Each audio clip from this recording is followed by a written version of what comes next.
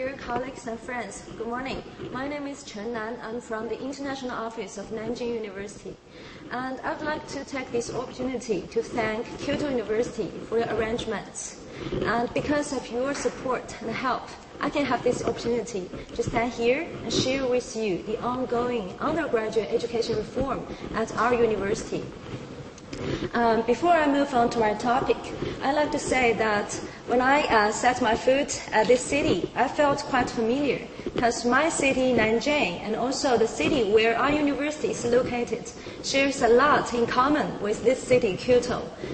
We both are very old cities, and Nanjing is also famous for the title, the capital of 6 dynasties. So we also have a lot of temples and city walls. So I have to say that I feel not chilly, but very familiar and warm when I'm here. Okay. Today my topic is Innovating Undergraduate Education, an introduction to the 3 model at Nanjing University. I will mainly focus on 2 parts. The first part is to introduce this model. This is a 3 model. Later on, introduce why it's called a 3. And the second part is the role that our international office has played in promoting this reform. Just in last year, we celebrated our 110th anniversary. So our university is also a very old one. Our history can date back to 1902. At that time, our university was called Sanjiang Normal School. And since we are a very old university, we want to try something new at this new age. So we would like to call our university an old university with responsibility. They would ask, be responsible for whom? The answer is definitely for our students. We have to be responsible for those top students, those students who have gone through the very cruel and intense competition out of the national entrance examination. You can see the data here. In 2012, in Jiangsu province, in total we have 474,229 examinees in this college entrance examination, but only the top 3,000 candidates will have this opportunity to get enrolled in Nanjing University. So you can count the percentage. Okay, it's a very small percentage. So for those very excellent and very hardworking students, we need to offer them the best education. That's why our president, Dr. Chen said in 2009 that all Nanjing University staff and faculty should work together to build the best undergraduate education in China. And this is also time when we began our reform in undergraduate education. You may say we have a very big ambition that to build the best undergraduate education in China. That's right, it's big, but we are working to it. We are moving forward to it gradually every day.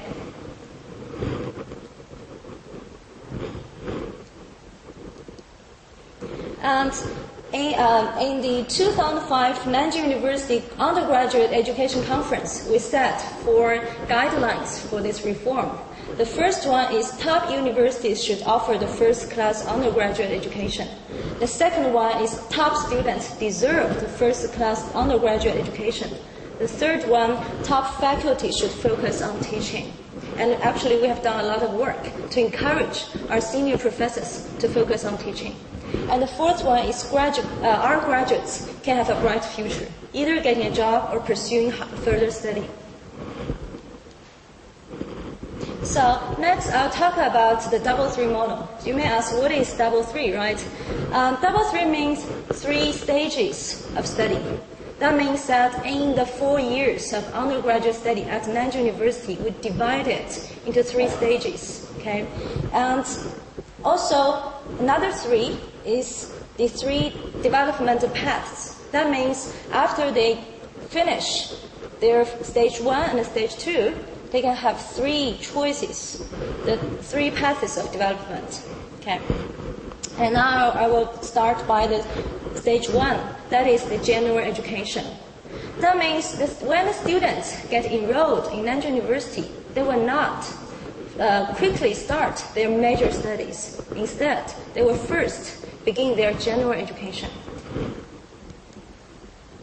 And I know that it is well acknowledged by all the colleagues and friends here that the general education is very important for our students. But I still want to quote the words from Harvard University report of the Task Force on General Education to share with you how important it is. This kind of learning is not only one of the enrichments of existence, it's one of the achievements of civilization. It makes them more reflective about their beliefs and choices, more creative in their problem solving, more perceptive of the world around them. College is an opportunity to learn and reflect in an environment free from most of the constraints on time and energy that operate in the rest of life. As for the general education at our university, we roughly divide it into two parts, and I all mainly focus on the general courses. Okay? For the students in their freshman year, they have to take these general courses, and they have to earn at least 14 credits. It's required. If you don't get the 14 credits, you cannot graduate from Nanjing University. And in order to offer the students the very first-class general courses, we are doing a curriculum reform too.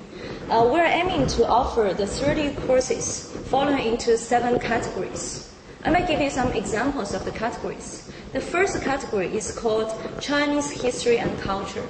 The second category is the World History and Culture. The third one is the Exploring and Progress in the Science and Technology of Human History. And these topics are very broad, but these curriculums, these courses are designed to offer our students the opportunity to discover the world around them, to better prepare them for the professional study. Okay? And here I want to share with you a very, very innovative move of our university. That is the freshman seminar. Every first-year student at Nanjing University have this opportunity to take the freshman seminar. These seminars are offered by the eminent scholars and senior professors at Nanjing University.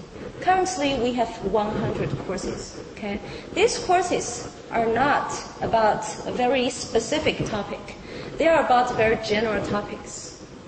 And the good thing about this seminar is that at the very first stage, at the very beginning of their study at the universities, those students can have the opportunities to have face-to-face discussion, face-to-face talk with those masters in the academic field. I think this face-to-face discussion can help them to build their interest in the field they choose. And this is picture from, this is what I take from our curriculum here. And sorry, it's in Chinese, but I can translate.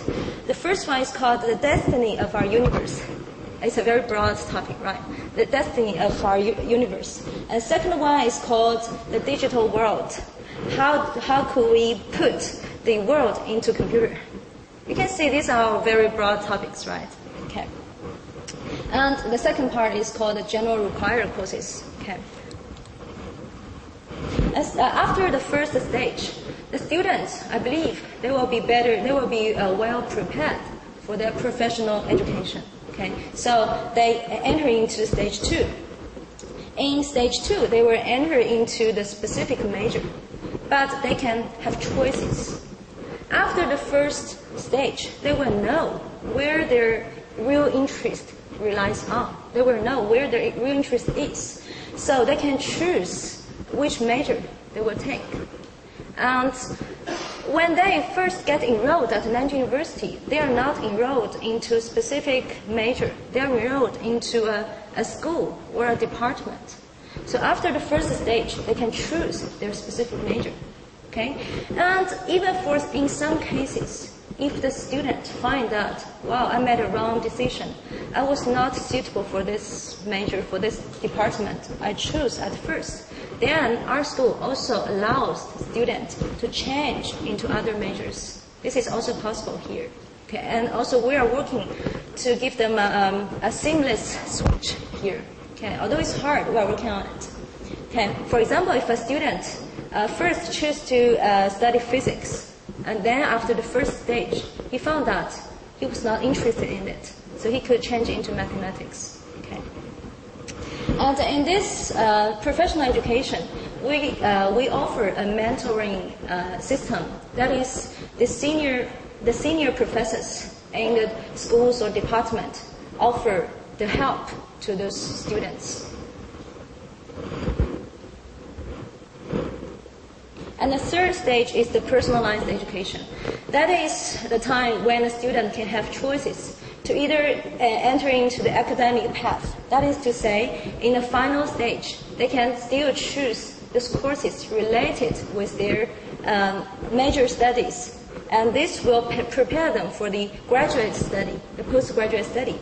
And the second is cross-disciplinary or comprehensive path. That means the student can use the final stage to choose courses in other majors. They can have a minor or have a second major. This will make them more competitive. Okay. The third one is the employment or enterprise path. This one, for the students who want to get a job after graduation, or for students who want to start their own business after graduation, they can take courses offered by successful entrepreneurs or senior managers invited by our university. For example, these are the curriculum here. The students, they can take, for example, the first course is called Leadership and Teamwork.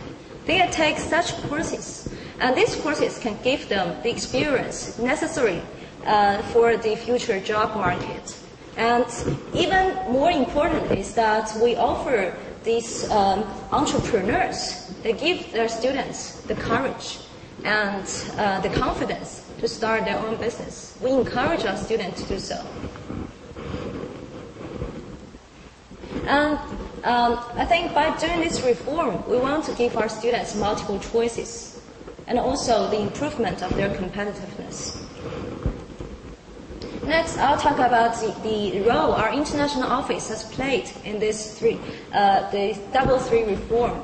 Because this reform is going to cultivate the talents with a global vision and also a free mind. So our office has played a very significant role in this reform. Our work basically falls into 3 categories. The first is increased student mobility. The second is increased faculty exchange. The third one is increased recruitment of international faculty. As for the student mobility, I'll just give you a brief example. In 2012, the number of Nanjing University students participating in exchange programs reaches 1,065. This is a very huge number. And I'm very proud of this number because our office is really working hard to give our students more opportunities to take part in those exchange programs.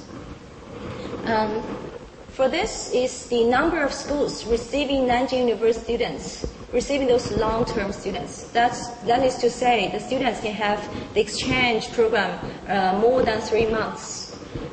We can divide it into regions. In Asia, we have 33, and fortunately, we have 18 Japanese universities, also including Kyoto University. Thank you for receiving our students.